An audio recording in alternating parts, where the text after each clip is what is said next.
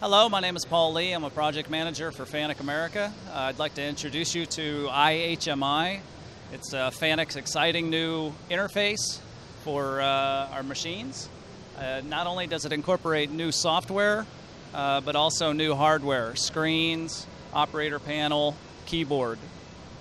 One of the biggest features of iHMI is the layout of it. If you're familiar with FANUC, it's in there, I'll show it to you, but the new layout is centered around three concepts: planning, machining, and improvement. So planning what you're going to do it, and then make it better.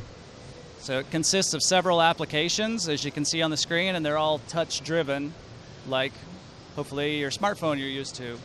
One of the exciting features is Tool Manager. It enables you to maintain all of the tooling information in the Tool Manager, keep track of all your different tools that you have.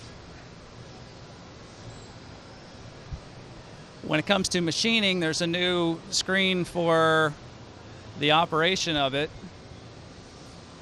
As you can see, it's a lot more graphical than we've had in the past. And when it comes to improvement, one thing that's really neat is what we call the data logger. Ordinarily, if you're going to keep track of your data, you need a separate system to do that. This thing can keep track of speeds of the motors, loads, even RPM of the fans to keep the CNC cool. When that data changes, say a fan's going bad, this thing can alert you that, hey, you have a part that's going bad, without any additional hardware needed to do that.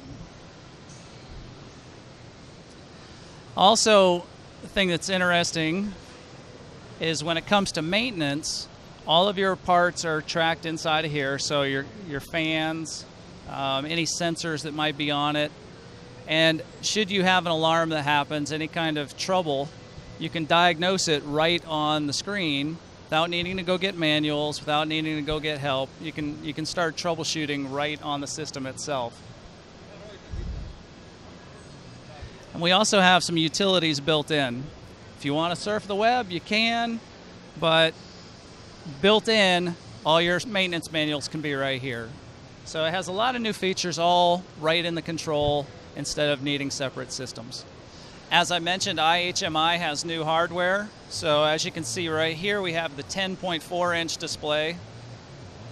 Next to it, we have a 15-inch display.